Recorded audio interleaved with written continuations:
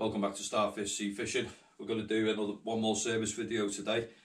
Slosh 30 and the Sealine X30-SHA, both the same reels. One's an upgraded version with a better handle. So we've got the original Slosh 30, done these. So today we're going to cover the newer version, which is the Sealine X30. The same reel, you've got the better handle, a metal spool, alley cap, just a bit better to design. Which one's better? In my opinion, probably this one because of the handle, but they are the same reels. Today we're going to cover the Sealine X30-SHA. It's the same reel as a Slosh, it's just an upgrade. I think these are better actually, the handles are much better on them. The first thing we're going to do is remove the handle, remove the small screw,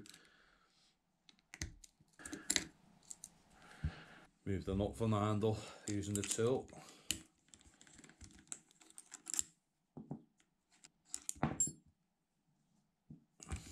Remove the handle itself, remove the star drag,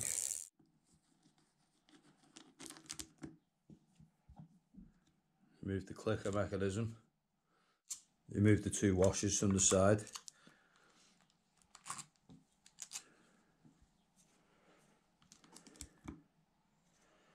see under there we've got some trap bait elastic. So we're just taking the compressor washers out, and behind that there's a small washer that sits on top of the bearing. We'll keep everything together. We know what way it came out. I'm going to turn the reel over and remove the screws from the side plate.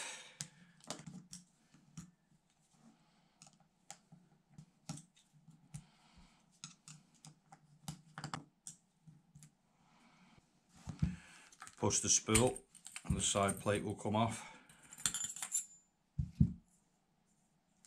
Remove the brake blocks, keep them to one side because you don't want to lose those. There's no servicing on the spool itself. As you can see, there are no bearings in the spool, so that just sits to one side. And the bearing we want to service is in here. So we have to remove the ring for the brake blocks first.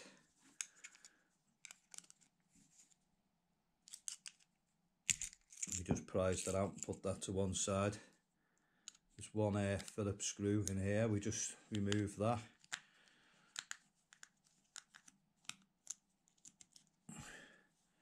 Remove the clicker mechanism.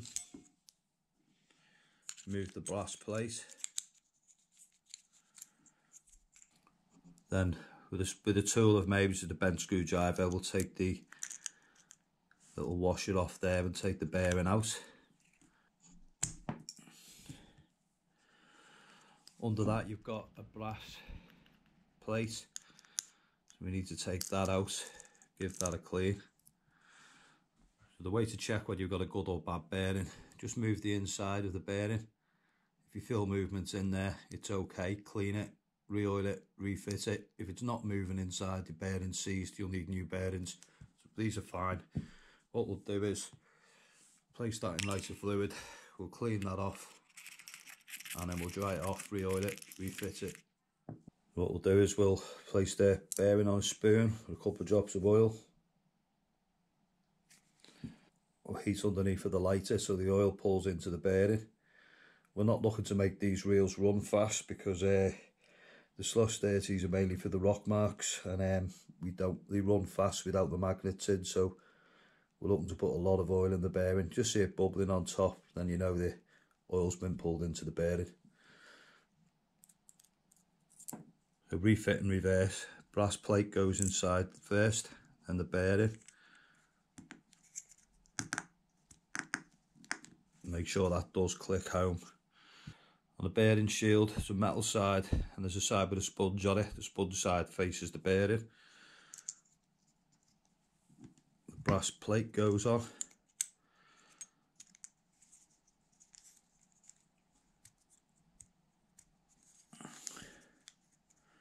Move the clicker into the 6 o'clock position and refit the clicker. Refit the screw. Then we've got the brass ring for the brake blocks. This will need cleaning. You don't want grease or oil on this. This is your brake. So we'll clean it with lighter fluid, clean it off with a paper towel. Replace the brass brake ring. so that it clips home. And that's that side of the plate done. That's your first bearing serviced. So we'll turn our attentions back to the gear side now. So what we'll do first is we'll remove the lever arm.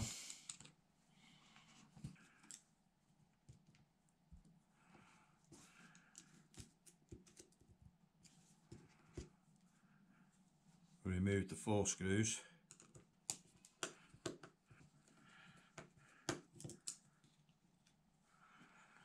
You find two more screws here, just remove those.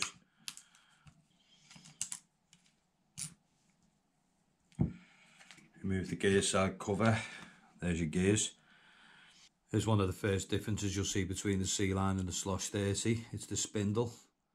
Sits in the centre cap there. That doesn't happen on the Slosh 30, just the Sealines. So remove the tension cap. And push that out. You can see how that works. And there's a brass bush that sits in there.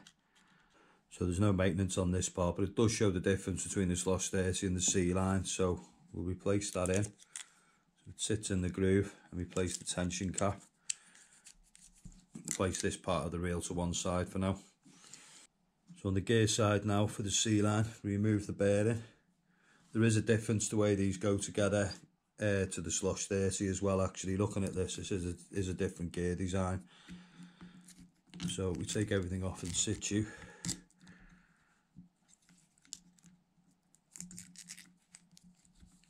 That's where the difference is, the way this is laid out between the Slosh 30 and the Sealine.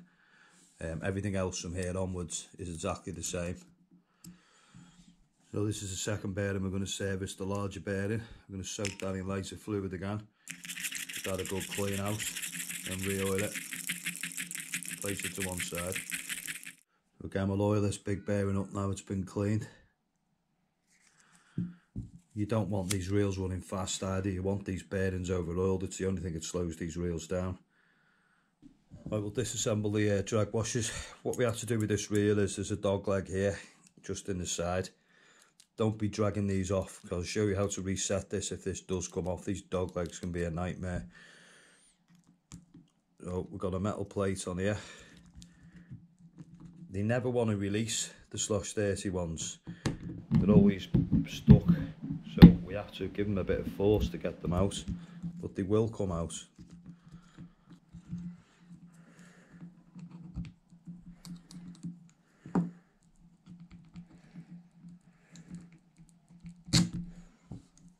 Next, the drag washer.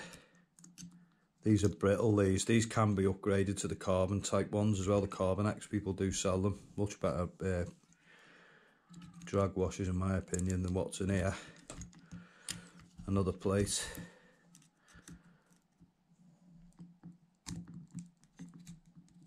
Another drag washer. This is the plate you'll have a bit of trouble getting out, this one.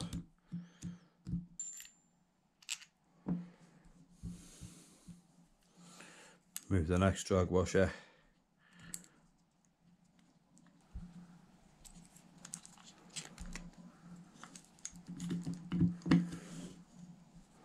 Now we need to remove the brass gear. We just give it a little helping hand. It will eventually slide off. Underneath that we've got another drag washer. We'll remove that.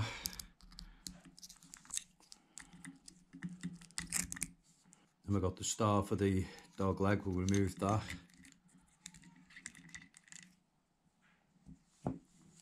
The dog leg itself is here. I'm going to take this off and show you how to refit it, because these do spring off and you won't know how to get it back on. They can be a nightmare. So we're going to remove it completely. It's in 3 parts.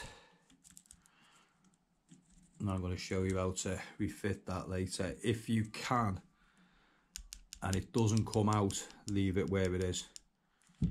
Next thing we're going to do is remove the 2 springs. Move the pinion and the pinion guard. Move the plate. Give this a clean out. So we're going to get to the bearing behind the handle now. So we're going to remove the 2 screws from here.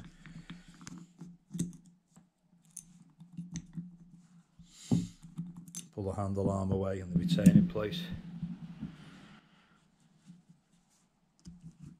Remove the brass shield. I'm going to give this a clean out.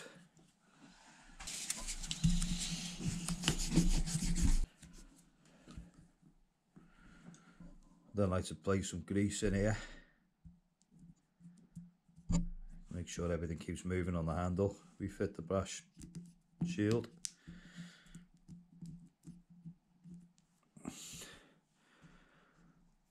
Place the guide back on the arm, then refit the 2 screws.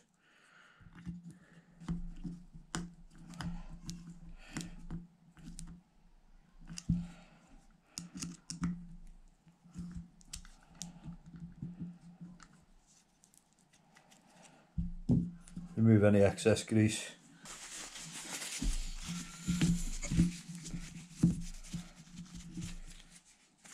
Now, last thing we'll do is just get to the pinion bearing. So remove these 2 screws from inside of the cage.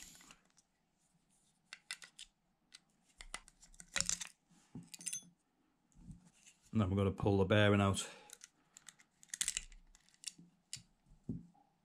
So inside of here there's a brass sleeve and a little metal washer. We'll take those out and clean them up.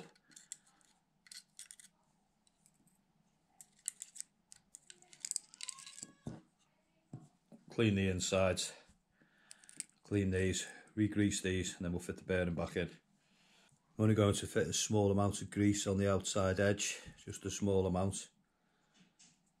We're not trying to plaster it in grease, we're just trying to help it turn. So I've lightly greased the metal bush, we'll push that back in.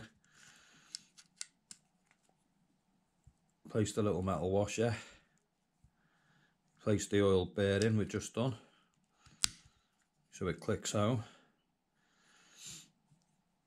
Place the cover and the 2 screws.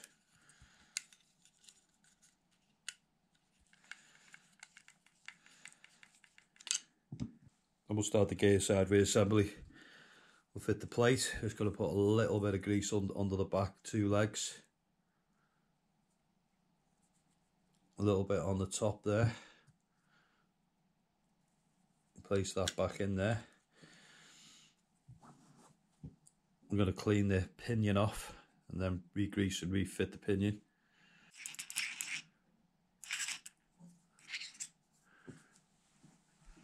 Just like to replace a little bit of grease on the pinion itself. Just work a bit of grease in. You don't have to go over the top, just a bit. Place the guide.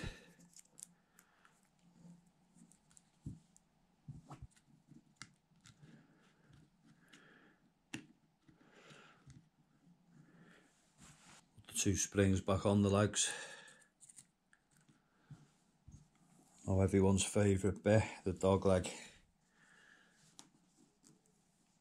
So the dog leg's in 3 pieces. The spring, the little pole and the arm, and a little cog. So we fit this first, so they point left. I like to take that to that position where the biggest part's there. Place the little washer. Now to refit the dog leg, you best do this in your hands. The arm goes that way.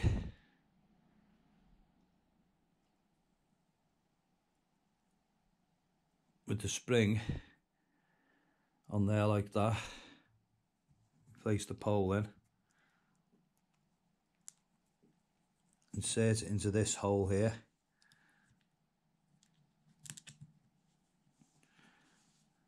You keep your finger on the dog leg itself, and there's a little spring we lift over that plastic tab there. Again, keep hold of this all times while you're doing this, and we need to push this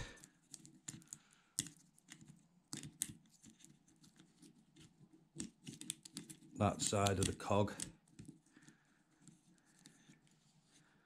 and that's how it sits. And now when we turn it, the dog leg will click into position. If you can avoid removing these, they can be a nightmare to get back in if you don't get it the right way. Clean the gear, just put a little bit of grease around the outside of the gear. It'll eventually work its way in as it moves. Refit the gear.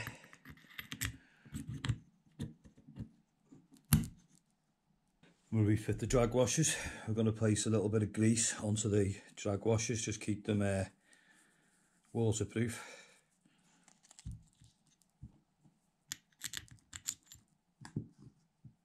You can buy carbon drag washers for these as well. I'll probably advise you to upgrade them.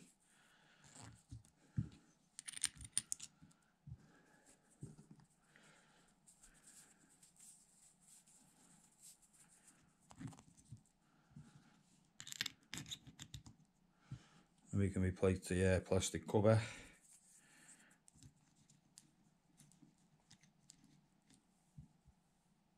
The next piece goes on.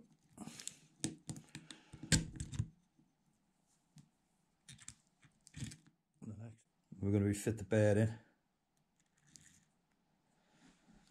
So the best thing to do with this is this plate here. If we push it so it just goes under the guide for the pinion, it will be in the right place where it wants to be when this goes back together. So we've got to line this pin up with the pinion hole. It should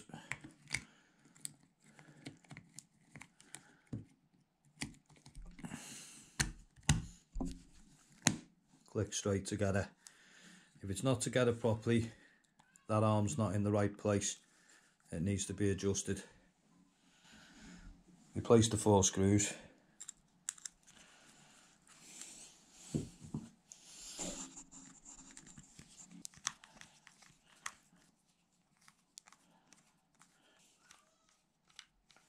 Replace the 2 screws at the bottom end.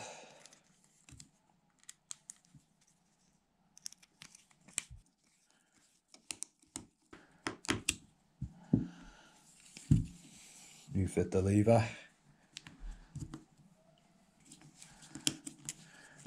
Just check the lever works. It's engaging and disengaging. Make sure your anti-dog reverse is working. It's all fine. Then we've got a little washer that sits on top of the bearing. 2 compression washers on, so they're both domed. So if we go together, you'll see a little gap. That's the compression for your handle, for your drag. Clicker mechanism goes on.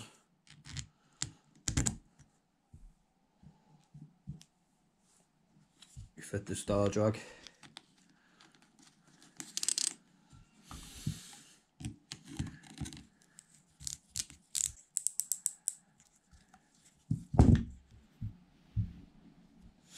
Next we have a metal washer that sits on there. Place the handle, pour a little bit of grease onto the thread here on the back side of the handle. Place the nut.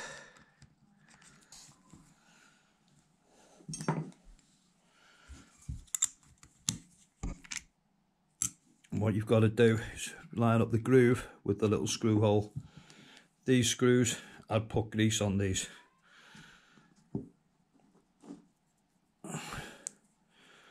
It'll stop them from seizing. And do not over tighten these screws. Especially this one, it gets a lot of salt corrosion. If you can't get it out, you will need a new handle. There's no servicing on the spool. The spool just needs a clean. We fit these brake blocks back in.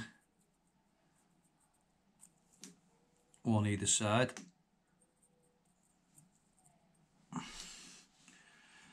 Replace the spool. So this spool hasn't got a spindle as such to go in, it's just a spool.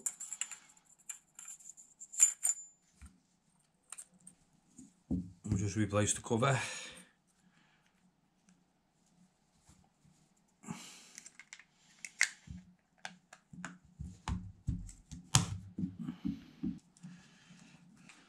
So there we have it, Daiwa Sealine X30-SHA reel service. Make sure it's spinning, which is spinning beautifully. I actually don't want these reels to run too fast because these are my rock reels. So you slow them down with the tension cap, really. It's the only way to do it. Love to have these mags, but they're not, they're just rock reels. So this outer will also cover the Slosh 30, the original Slosh 30 Daiwa. There's very little difference in the reels themselves. There is internal differences, side plate differences, handles, but if you can service that reel, you'll be able to service this reel. So Daiwa Sealine, certainly one of the best rock reels around for hard work. Great wrenches, great working tools. See you again.